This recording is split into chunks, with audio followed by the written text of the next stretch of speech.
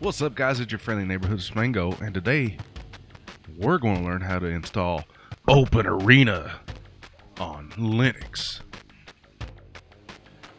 So, what you first need to do is you need to figure out what version of Linux you're on.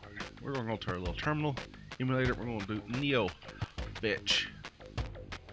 So, I am on Ubuntu, but this method will work for anybody. So the first thing we're going to do, we're going to go to FlatHub, flathub.org. You're going to go quick setup, and you're going to go to what operating system you're running. If it's Red Hat, Fedora, Ubuntu, it's going to show you how to install Flatpak. This is probably the greatest thing that's ever happened to Linux, in my opinion. After you get it installed, you'll have to restart. Good thing for me is I already got this stuff going. I know you guys might be a little confused on why everything looks like Windows, but that's for another tale. Today we're focused on OpenArena. So OpenArena isn't installed yet. We're just going to type OpenArena here at the flathub.org website.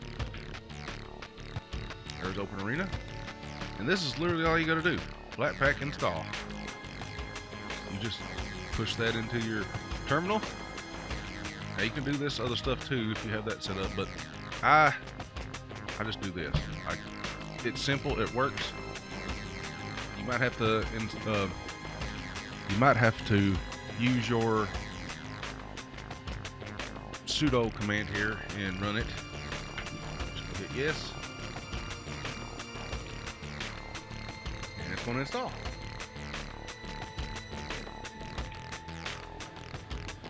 Hey, look, OpenArena is installed. Now you might be asking yourself, where in the world does Flatpak even put your installation? Let's click on your little start button, or whatever button you got. It might be up here, wherever. Now, you can click on games. You should have OpenArena in your games folder on your start menu. We're just going to click it. We're going to play some OpenArena right now. And of course, it's not going to look exactly right. It's super small. We're going to fix our resolution first. Oh, wow! It is on the highest. What is it doing then? Let's just see if it launches like it should. Just not going to. So the capture is doing something very strange. I don't know what. It doesn't like the 14.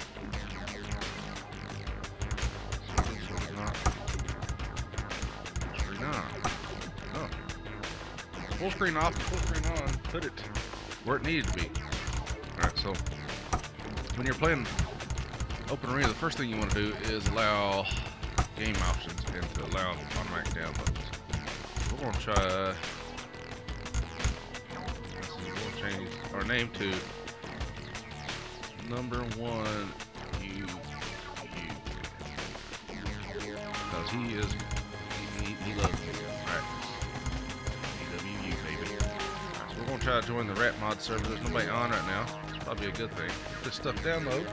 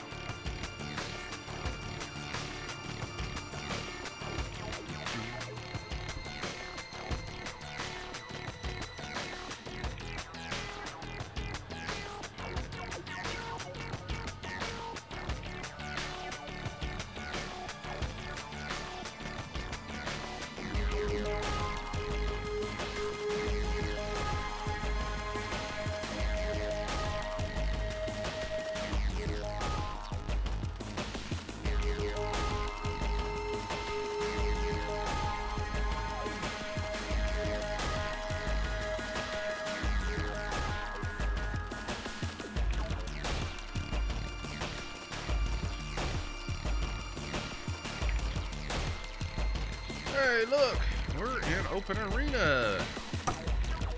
First one game. Let's see how it feels.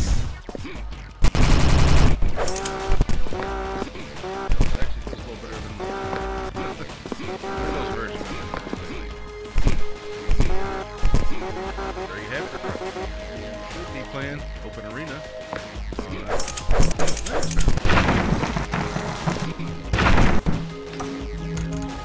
just exit the game like you normally would on Windows. There you go. And so this works for a ton of games, and I plan on covering some more, but I find this is the best way. I found FlatHub is the best way to install programs that get constant updates, other than doing, you know, your package manager. Seems like the package managers on some of these distros, they don't update, or they just don't work as good. Because I've installed OpenArena from package manager.